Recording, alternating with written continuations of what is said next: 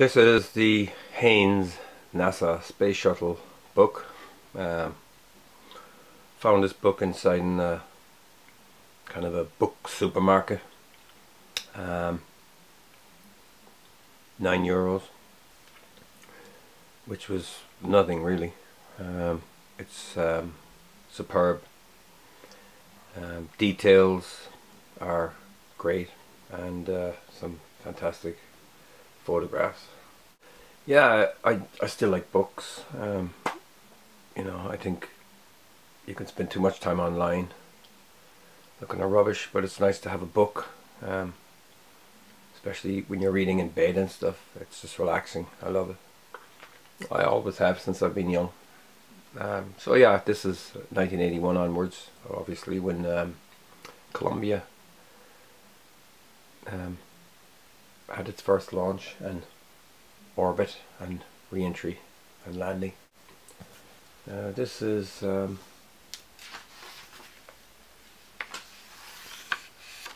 superb. It's just one of the best books you can buy on the shuttle itself.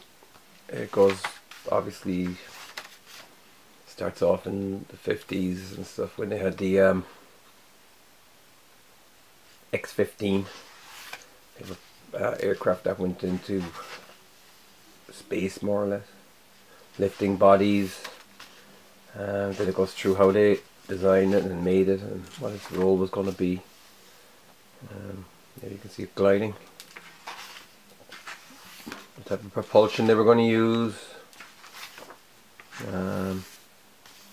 In 1977 it did some piggyback flights on the back of a jumbo, specially designed jumbo with stabilizers on the tail, and then it glided back to the runway. So it was supposed to launch in '79,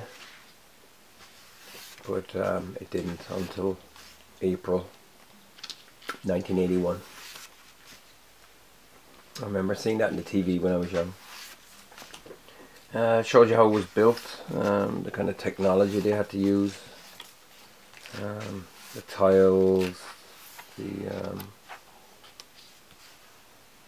it's just fascinating. It's really, really good. It's a great book. Yeah, so you know, shuttle was pretty cutting edge technology back in the 80s and 90s. You know, it was always on TV. There was always a mission. And then in 1986 we had the Challenger disaster, which was very unfortunate. It just highlighted some of the flaws in the system. The solid rocket boosters were not as safe and well made as they thought. Yeah. And then of course some of the key missions all through the decades, and then there was the loss on re-entry in 2003 of Columbia itself. Tiles broke off, they never spotted it, and disintegrated it, entering the atmosphere. Yeah, so yeah, it's a great book, and now Shuttle is long gone. It's after running its course, and the US, or NASA, don't seem to have a replacement on the drawing board as of yet. And I remember seeing this on the front of Time magazine, I think. Bruce McCandless. It was the first untethered spacewalk with a special type of propelled pack, and he was hovering over the Earth, February 1984. Yeah, everything looks so modern, yet it's 35 years ago, 36 years ago. Yeah, it's incredible. So yeah, highly recommended.